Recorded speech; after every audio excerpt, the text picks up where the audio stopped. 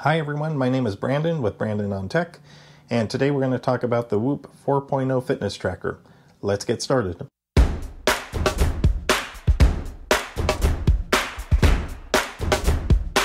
Okay, before we get started, if you could take a second to like this video and subscribe, you'll be notified of new content. Thank you very much for your support. I really appreciate it. So let's talk a little bit about what I was looking for, and then we'll get into the specifics of the Whoop. You know, I'm an average fitness guy. I try and work out daily, nothing too crazy. I'm definitely not this guy, but that's pretty badass.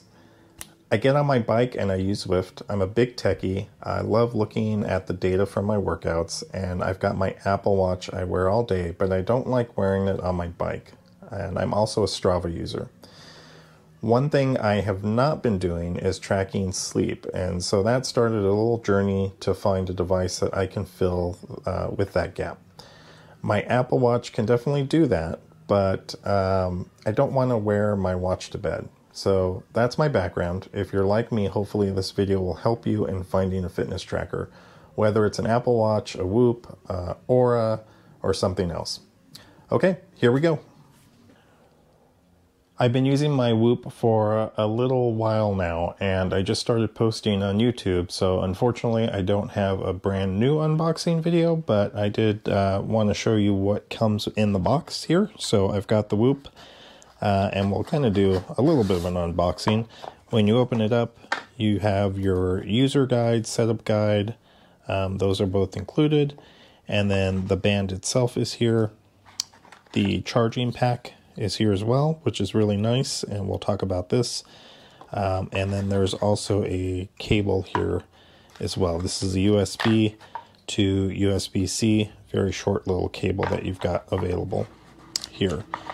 So putting on the Whoop is very easy to do. We'll take this out here and just move this off to the side. So you lift up on the Whoop side, the metal part of this, lift that up. There'll be a sticker underneath that you'll remove.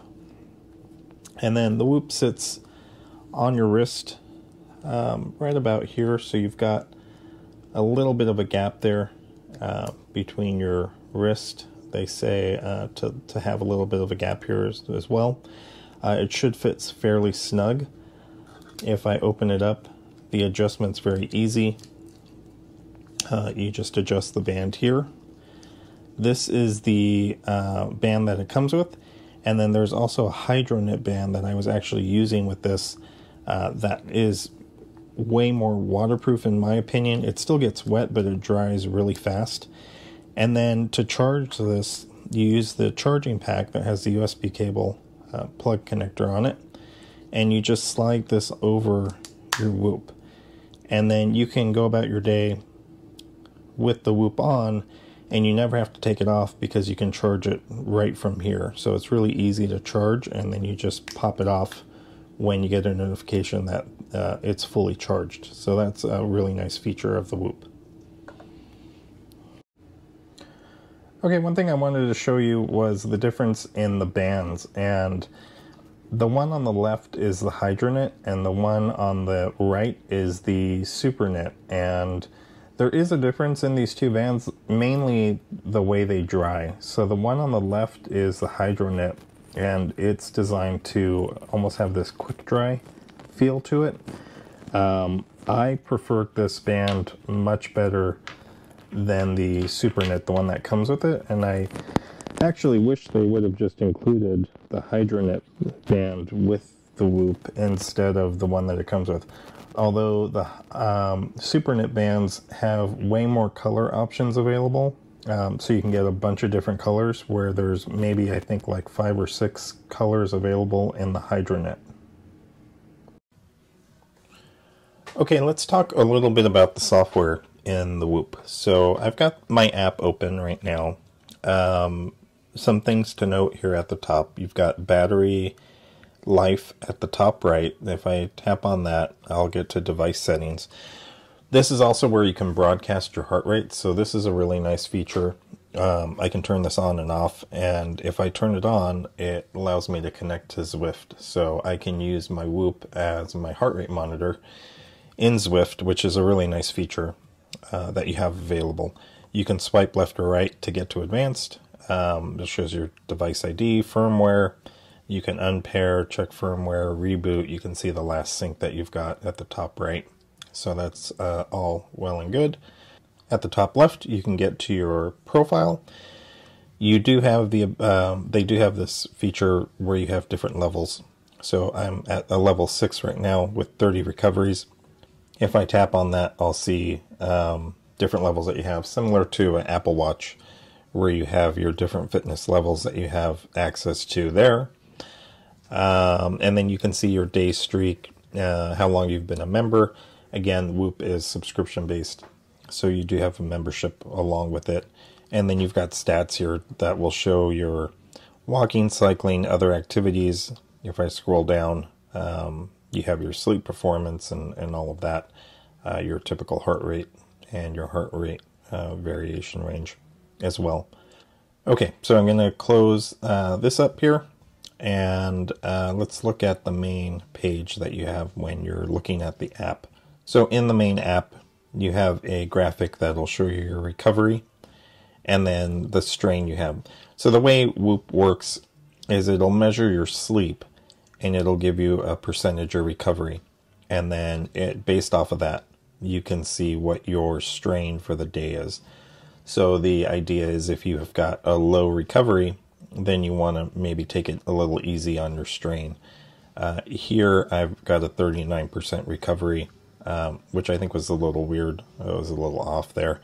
But it gave me, I think the recovery or the strain for the day was like a 10, and I did like a 12.9. So if we jump at the top, which is a nice feature as well, if I'm looking at different dates, I can go left or right to get to the different date ranges, or I can tap on the date and then I'll get a month view, and I can jump over to a different view and see my data for that date. Here, a 77% recovery and a 12.8 strain. And then you'll see your activities listed below. You can jump into any of those activities. This is a nice feature I like. I can see at a glance my zone ranges and how much time I've spent in that zone. So this was a Zwift workout with an 11.1 strain. It came in via Strava. And then I can see the different zones that I have available, and then I can see key statistics at the bottom. So it's nicely laid out. I do like that a lot. This was when I walked my dog Memphis. It came in via Apple Watch. And then if I scroll down, it will also show you a map of where you walked. I have that hidden because I just have that hidden. But it'll show you that as well. We'll close that. And then if I keep scrolling down, you'll see things like your calories and your HRV, sleep performance, average heart rate. You can jump into any one of those and get that information, that data. And then stress monitor and strain and recovery are also available. So your stress monitor is going to show your stress throughout the day. The moon is your sleep, and then the person there is a walk, and then your my cycling workout that I did. If I jump into that, it'll show me all of those metrics for the total day. So it does really give you some detailed information at the bottom. There's information about how this all works, and you can jump in and look at any of this as well. You could also hide this if you don't want to see it. And then strain and recovery is a nice way to just monitor and see what your strain and recovery are and how they're matching up. So this shows me the green at the top here, the 94, 91, 80. If I follow that, that's the recovery. So that's my sleep based off of the recovery number up at the top. If I go back down, it'll show me those recoveries, and then the blue starting at the bottom, the 7.4, 6.6, and 14. Those are my strain. So on the weekends, I don't do as much workout wise, and during the week you'll see that those numbers tend to kind of get closer together and then separate out on the weekends. But that's a nice indicator. If I scroll down, that's about all you've got here. The plus at the bottom lets you start a workout or a journal. So the journal's interesting. Every time you have your you wake up in the morning, you process the sleep that happens the night before, and then when you process that, it'll pop up with a journal entry, and it can show you your journal entry that you have. You can customize this as well. So the nice part about this, if you're not really a big fan of journaling, which I'm really not, I don't really go and do a lot of journaling. This was even a bit much for me to come in and fill this out every morning. But the nice part is that it keeps the last journal you did, it'll keep those settings in there. So if you checked off that you snacked in between meals, the next morning it's checked off. So if you kind of repeat your kind of creature of habit, like I am a little bit, it'll check that off. And then if you click on the gear at the top right, you can customize your journal. So if there are certain things you just never do, like medications you maybe never take, anxiety, artificial light, bloating, things like that, there's an extensive list of everything you can add in here. You can add these in and customize your journal, and you can take them out. So that's a nice feature that you have available as well. You can have that show up and not show up, and so it makes journaling a little easier to track that. So it's kind of a nice feature as well that's available. And that's pretty much the main app itself. You can jump in between overview, sleep, recovery, and strain, and you can look at specifics for sleep. So you can see the amount of sleep you have, the sleep that you needed. If I scroll down, it'll show you your time in bed, consistency, and then sleep performance. If I go in there, it'll show all that. And there's always these articles or videos that help you understand and learn more about your things like sleep or recovery. So scrolling down, just so you can see everything that's within sleep, and then recovery, your recovery percentage, and everything involved there. And the same thing goes with strain. You can see your strain number and how you got that number, and the times you exercised, and what your average heart rate was. All of that is available as well. So it's really a nice app. It's designed well. I liked using it. I wasn't a big fan of the journaling, even though they do make it easy to journal. So depending on how you are with that, you may or may not like that. There are other features as well within the app, like coaching, and they've tapped into AI, so you can ask an AI coach and get some insights there. There's a community as well with people that you can talk to, and teams you can create if you're more social with your workouts. You can join like a road cyclist group and a team there. And then under more, you have the ability to unlock some months of membership with free months if you refer a friend. You can jump into your account, app settings, and there's information there as well. Okay, so we covered the Whoop, we covered the bands and the couple of bands that were available. We covered the software pretty extensively, and I guess we're kind of at a point where would I actually use this product or not? And as much as I like it, I actually would not use it. Just having the band on my wrist all the time was a little bit of a distraction. I mean, I've got my Apple Watch on my left and then the Whoop on my right, and it just, I always felt it. Maybe if I had given it more time, I wouldn't have felt it more, and I would have just gotten used to it.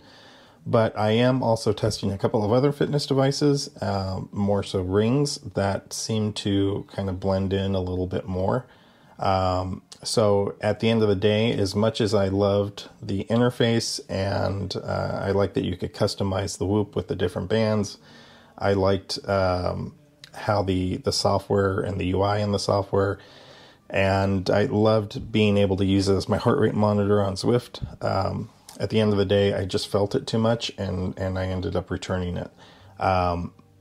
If you don't have an Apple Watch, or you're looking to just constantly have a fitness monitor, which the battery pack on it that you can just keep charging on is great. That's a great idea. So you never have to take the Whoop off. You just keep it on, and you keep charging it as you go about your day.